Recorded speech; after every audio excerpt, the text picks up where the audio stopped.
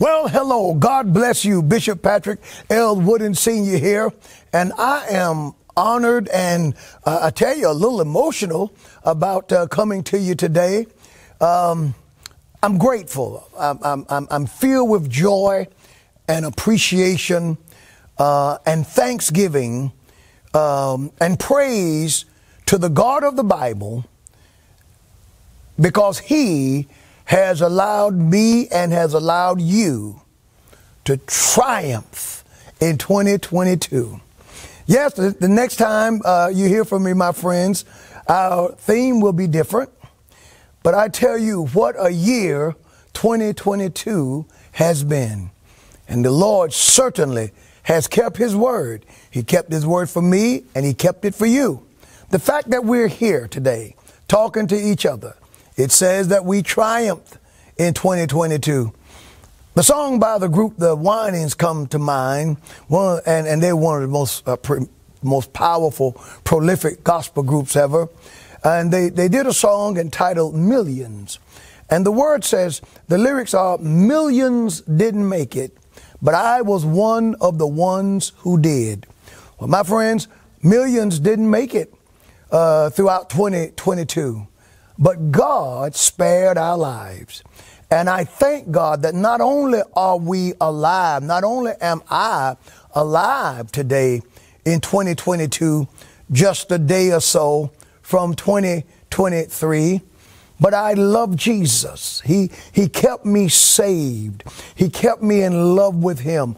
I still have my fire for the Lord, and I have my joy for Jesus Christ, and I'm excited about the things that the Lord is doing. I am honored. I am proud to be a Christian.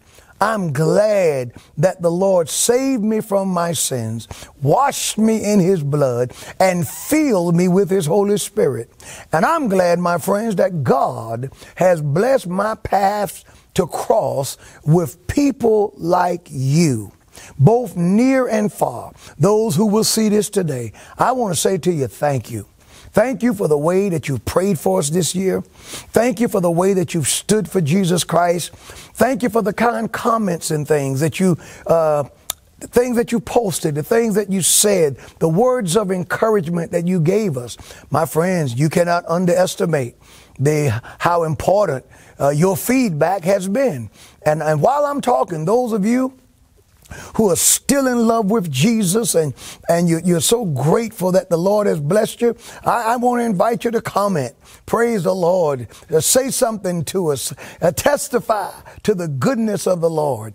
God has spared us. He's given us a reasonable portion of health and strength. And the truth is, as I heard one man say, He's been better to us than we deserve. Thank you. Thank you for your prayers. Thank you for your patronage. Thank you for your support. And I tell you, you have inspired this man of God. My friends, I really feel, and I'm asking God to give me the ability to earn the support that you've given me, to walk upright, to not be a disappointment to Christ nor to you. And should the Lord delay His coming and allow us to live to see 2023, it is my sincere desire that we walk the walk and talk the talk, and that you and I together make great strides in the name of the Lord. I have so much to be thankful for as this year closes. I'm grateful that God has blessed me to be the pastor of the Upper Room Church of God in Christ. And I think that God has given me the finest congregation in all of the body of Christ. Now, I may be a little biased on that one, but that's the way I feel. I thank God for people who pray for me. The saints stand by me. The saints support me.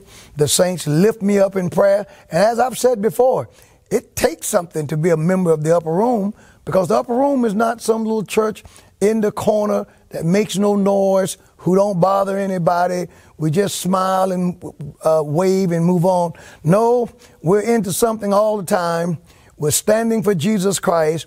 We're fierce defenders of the faith, and many times it causes persecution to come our way. So it takes a special person to be a member of this church, because we still believe that correction is a part of preaching.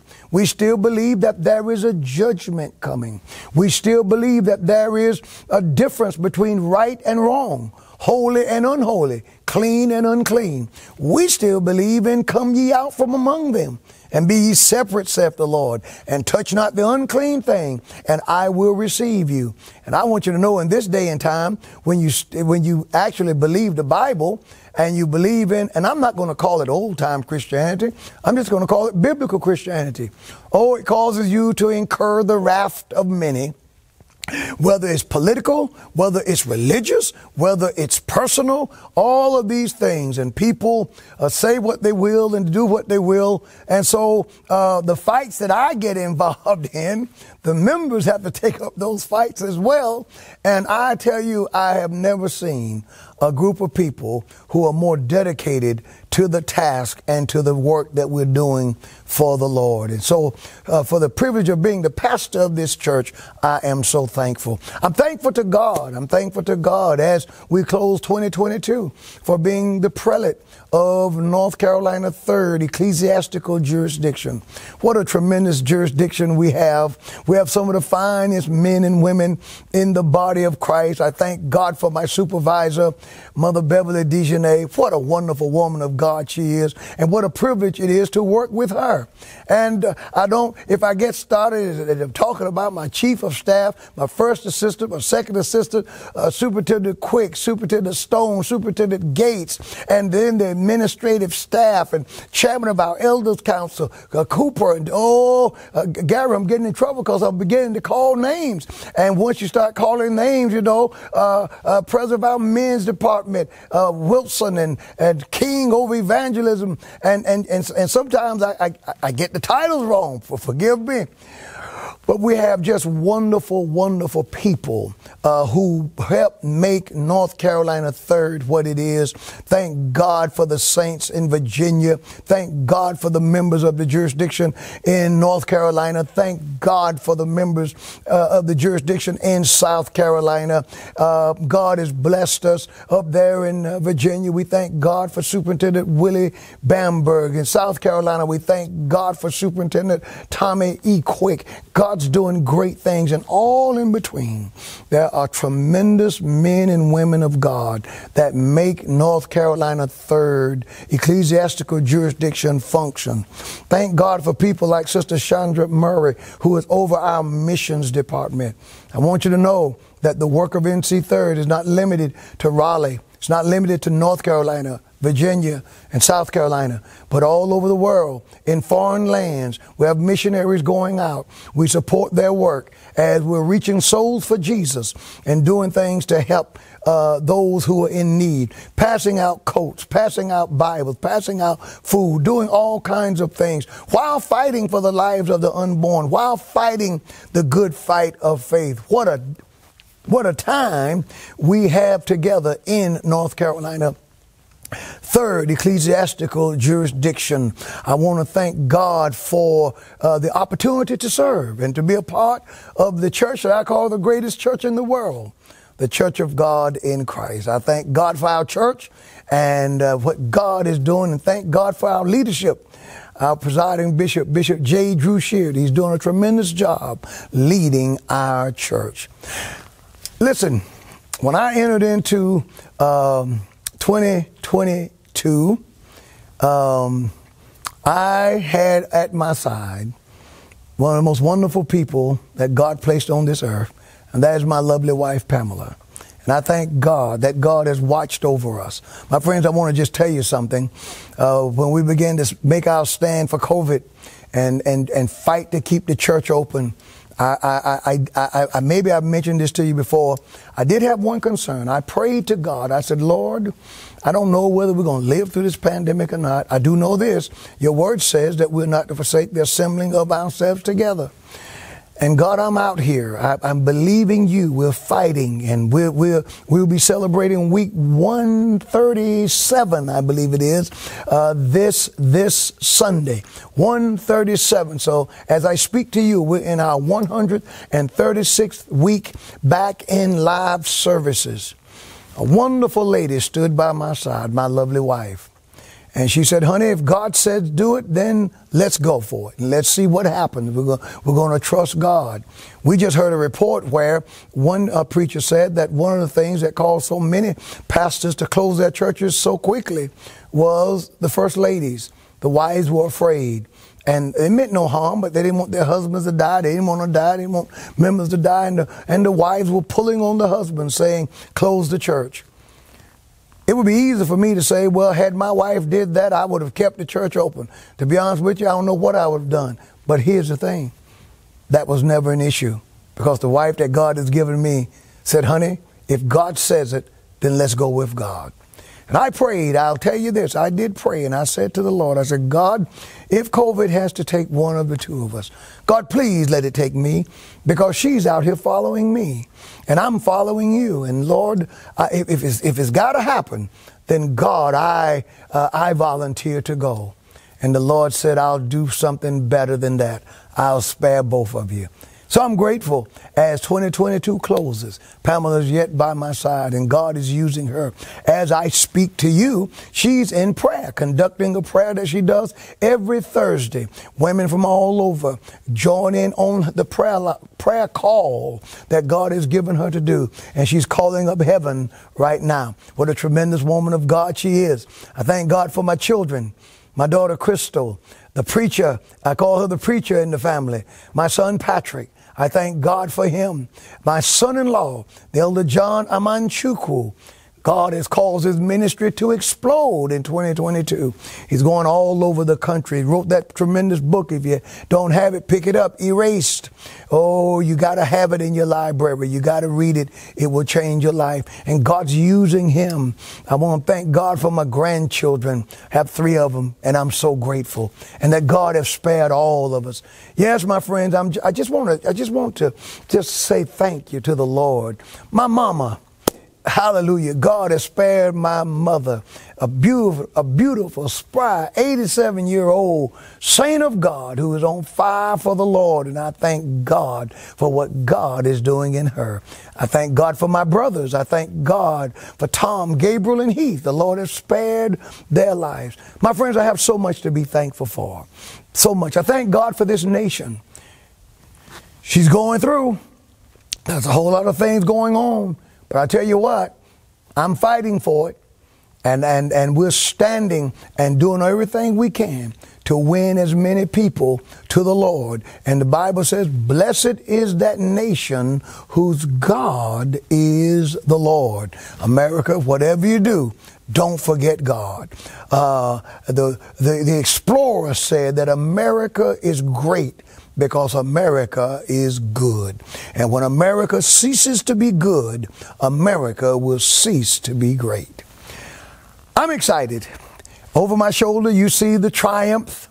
The next time, our new theme will be up, will be on display. But tonight, I want you to join me. Right here at the Upper Room Church of God in Christ, we are starting our end of the year revival. And I'm excited about our guest tonight. Prophetess Barbara Calloway is going to deliver the word of the Lord. And she's been here before. Many of you have heard her before. You know that she has a word from the Lord. And an extra blessing, the son of this church, one of the sons of the church, his dad founded the Upper Room Church of God in Christ. His dad preached me out of my sins. The late, great James Henry Turner. His son, Chris, will be here tonight. Listen to this. Doing the praise and worship tonight in our praise and worship service. And tomorrow night, he will be this featured guest speaker. So what a powerful combination he's giving us. And I want you to come out and be a part of it. So tonight, a prophetess Calloway. Tomorrow night, the elder Chris Turner. And on Saturday night, New Year's Eve, there's going to be a combination. Evangelist Willie Raines, that mighty evangelist for Jesus Christ, a tremendous friend of mine, God's man, is going to be here tag teaming with me. And then yours truly, after Elder Raines, Evangelist Raines have ministered the word, yours truly will give you what God has given me for 2023. And it is our goal and desire and our aim at midnight as the new year comes in to be able to close out the service right then, because we're going to be right back here at 11 a.m. We're going to have, like last Sunday, we will have only the 11 a.m. Service this coming Sunday, New Year's Day. And then the rest of the year, we'll be back on the 8 and the 11, our normal time schedule. And because it's New Year's Day at the 11 a.m. service, what we're going to do, we will start our communion services and feet washing service back in February. So I'm excited. I love you. I just feel that Brother Gary, today's been special to me, man. As the time drew near, and my mind went to all of the tremendous people. And speaking of tremendous people, I don't know anybody whom I appreciate more. You don't see him, but you hear me refer to him all the time. Brother Gary Leach, what a godsend and a dear friend this man of God is. And I tell you something, he knows this stuff. Gary knows how to make me look good. Now, that takes some doing. And I told him one day, I said, Gary, you could make a corpse come alive. He's just a tremendous man. He loves Jesus Christ, and he loves me, and he loves this ministry, and he gives us his all. And the truth is, you're no better than those who serve with you. Thank God for all of our camera operators. Thank God for the sound techs. Thank God. How could I almost forget our praise and worship team? Hey, if you see me, you see them. And these young ladies and gentlemen, they sing Sunday in and Sunday out, Thursday night in, Thursday night out. Whatever we ask of them, they just do it and make it happen. And I am so grateful to them. And I can't talk about them without talking about the maestro himself, Elder Clarence Rocky Rayford. What a tremendous minister of music he is, and a tremendous man of God. And our church house band, you know, is smoking. By the way, we got the nickname, the moniker Church House Band, from the late, great Bishop Rance Allen.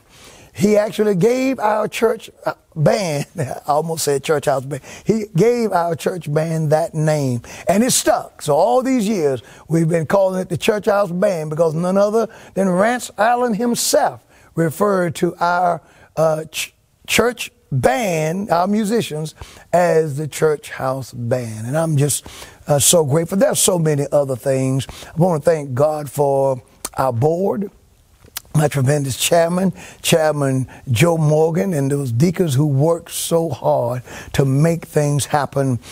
Someone asked me one time, they said, why do you preach the things that you do? My answer was, because I can. Then I explained it. I have a board who stands by me, who pray for me. And they've said to me many times, Pastor, as long as it's the word of God, and as long as God has given it to you, whatever God gives you, will stand by you. And let me tell you something. For 35 years, I'm in my 35th year here, they have stood by me. They have kept their word, and I thank God. So, Happy New Year to you. I pray that you had a Merry Christmas. And if the Lord delay his coming, and God allows us to live, he's going to strengthen us in 2023. I'm telling you right now, it's going to keep you. You're not going to be anybody's victim. Despite how things may look at times, we win. We're going to stay with Jesus, and we're going to even love him more. You know, his love for us can't improve because his love is perfect.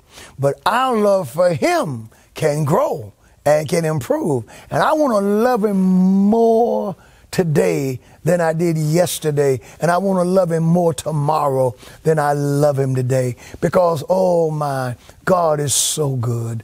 God is so good. It is such a blessing to be a Christian. It's such a blessing to be born again. And for those of you, as I close, who during this year you suffered losses. You lost loved ones. Some got sick. Some are sick now and fighting various battles. I want to say to you, hold to his hand. Hold to God's unchanging hand. Jesus has not forgotten about you.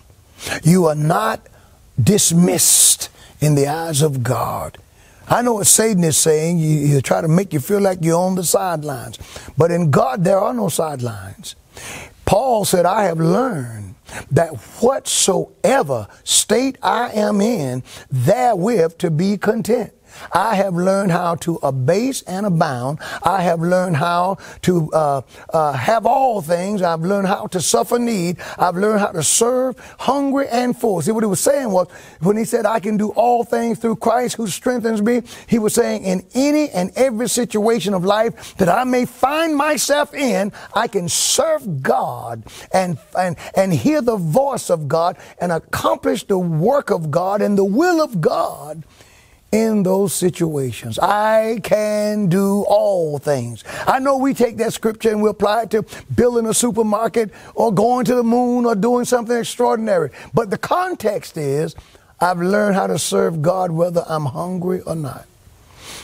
The context was, I thank you, Philippians, for sending me an offering, and I needed it, and thank you. But it's fruit that will abound to your account. But just know, and it's going to help me do the will of God, the work of the Lord. But just know, even if I hadn't have received it, I was going to do it all anyway, because I've learned. And my friends, I've learned a lot of things from the Lord this year. I've learned a lot of things, and I pray that you have, and I pray that this ministry has been a blessing to you. Father, we just praise you, oh God, for all that you've done. Thank you, Lord, for blessing us to triumph. Thank you, God, for keeping us and causing your face to shine upon us. Touch that lonely soul, that lonely heart, that person right now who feels that they're alone. God, let them know that they're not alone. If there's someone watching and they're not born again, pray with me now. Lord Jesus, I give you my heart. I come before you. I confess that I'm a sinner and I need to be saved. Lord Jesus, come into my heart and save me right now. In the name of Jesus, I receive Jesus as my personal Savior. For that Christian who is in the bed, who is convalescing, who is sick, oh, God told me to tell you, you're going to get well. He's going to raise you up. God, move in the name of Jesus. That senior citizen, some are surrounded by loved ones and family. Others have no one. But I want you to know you're not alone. The Lord is with you. David said, when my mother and my father forsake me, when they die, the Lord will bear me up. God is with you. Father, we just praise you right now. Touch that person who is lonely. Touch that individual who is in need. God, supply every need in the name of Jesus. And God, I thank you for the joy of Jesus. Thank you for the joy that accompanies living this kind of life. We praise you for all things, Lord. In Jesus' name, thank God. Amen. Well, join me tonight, right here at the Upper Room Church of God in Christ for good preaching and teaching for the next 3 nights. Tonight, Friday night, and Saturday night, we're going to bring the new year in. Should the Lord delay his coming and allow us to live, we're going to bring it in Jesus' name. Come and join me right here at the Upper Room Church of God in Christ. Thank you.